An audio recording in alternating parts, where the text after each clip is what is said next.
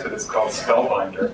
And SpellBinder is a program that takes transcripts of conversations and creates bots. And what I mean by transcripts are things like TV show scripts, movie scripts, instant messenger chats, or transcripts of other special events where could be an interview with someone where there's a collection of inputs and responses from a particular person or entity that we'd like to turn into a bot. The way we do this is we have some collection of existing bots, or that could just be one bot, the Alice bot, for example. And the existing bots include a set of safe reductions, the input patterns for that bot's personality, and the response templates for that personality. So what we're going to do is just throw away the templates, get rid of the original bot answers, and just consider the set of patterns for a bot. Or, again, it could be, we could do something like take a whole bunch of bots just to get a really big collection of patterns.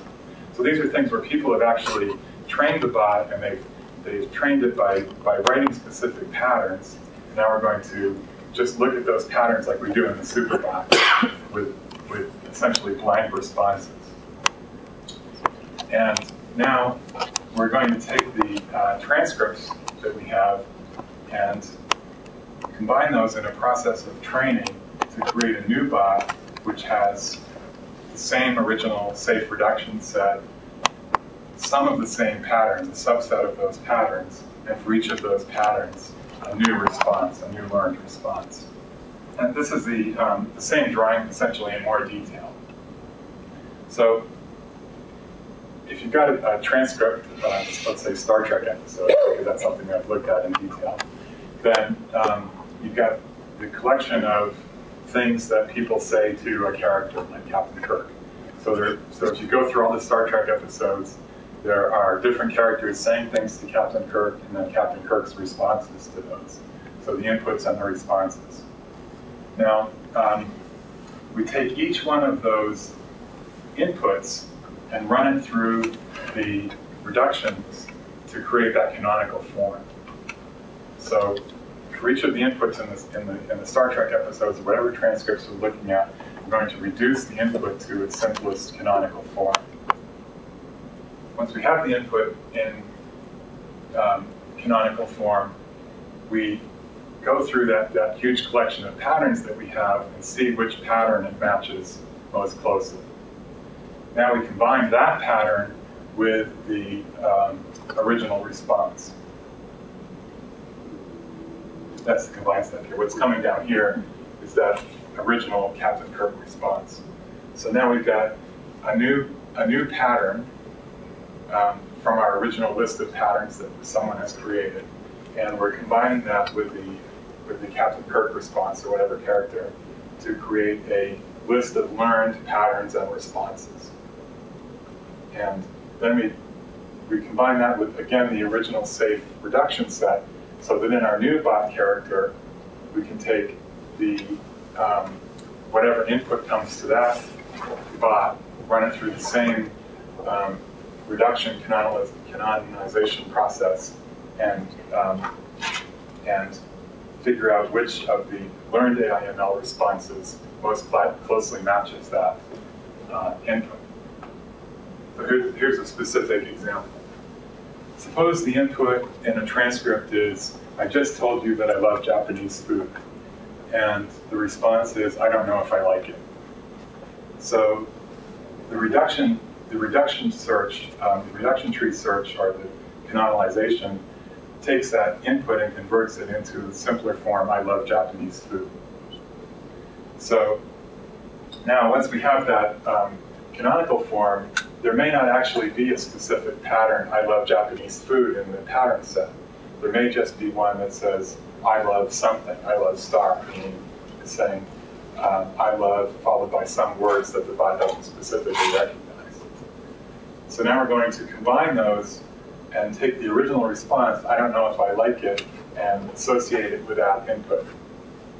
So now if the user or client of this new bot comes along and says, I love cookies, or I love Philadelphia, or I love something that there's no specific pattern for, it's going to get the response, I don't know if I like it. Several years ago, we developed a highly simplified version of SpellBinder, which was called Pandora Writer. And Pandora Writer also examined transcripts and created AIML categories. The problem with Pandora Writer is that it creates patterns that are way too specific. So these are two examples from the Star Trek episodes where some character says to Captain Kirk, I wonder if he brought his personal chef along with him to Cestus 3. And the response is, probably rank half its privileges. In another case, someone said, I wonder why he's insistent that our tactical aids come down. And the response is, the colony is isolated, exposed, out there on the edge. But now here, he probably wants additional advice. The trouble with generating patterns and responses in this very simplified way is that it's very unlikely that a new client will come along and type exactly the same input. I wonder if he brought his personal chef along to Cestus 3. In fact, it's almost impossible that that would ever happen. So the advantage of Pandora Writer now is that it would take those inputs and reduce them to a canonical form. It would take those inputs and reduce them to a canonical form, and then discover that the closest matching pattern in the pre-existing pattern set is just I wonder by itself. So now, for every transcript instance where the input to Captain Kirk was I wonder something, the SpellBinder will add the response to this list of random responses. So now someone can say, I wonder if the weather is nice in Philadelphia today, and the response might be probably rank half its privileges, which may not be the best, most appropriate response for that. And I'll come back to that in a minute. But basically, the SpellBinder will create new AIML categories where the pattern has this kind of generalized form, which includes a wildcard.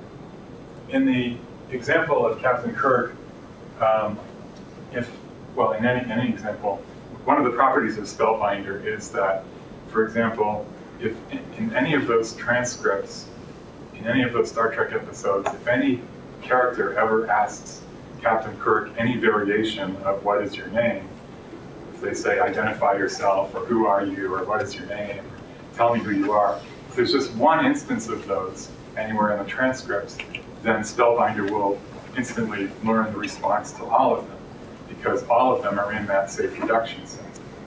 So it just takes one instance of one variation of an input to learn all of the variations that we know about in our safe reductions.